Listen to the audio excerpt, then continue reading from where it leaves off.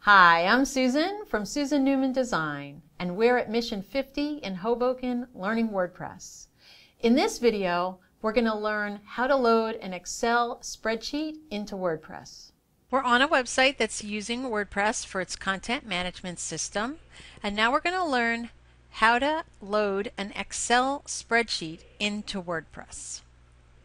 So one of the things that's very important here is that there's a couple of different ways that you can share an Excel spreadsheet with other people. And that is that you have to convert that Excel spreadsheet to 3 different types of documents. One way is to make it into a zipped file. A second way is to make it into a PDF that you can share. And another is to take either a screenshot or a few screenshots, or open your PDF in Photoshop and make some of those images into screenshots. So let me show you a couple of examples.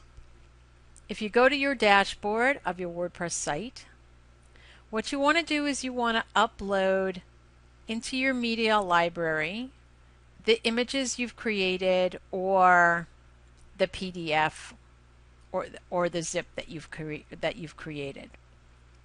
So if we're going to go to the media gallery, and you'll see that I've already loaded a PDF here of that Excel spreadsheet, and I made a little graphic just for the purposes of this so that you could see what I've done. So then I added a new page. And you'll see right here is where you could load a little graphic if you wanted to show an example and then put a link on this. Or here is the PDF where I just loaded the link for someone to just click on this and they can download the PDF. So in your document here, in your page here, you could load a graphic of the Excel, or a few graphics. You could load a PDF that's a version that others can see of it, or you could make a zipped file, upload that, and put a link on that too. So those are the 3 different ways that you can share an Excel document with others. I hope that video was helpful. For more information, visit me online at Susan Newman Design.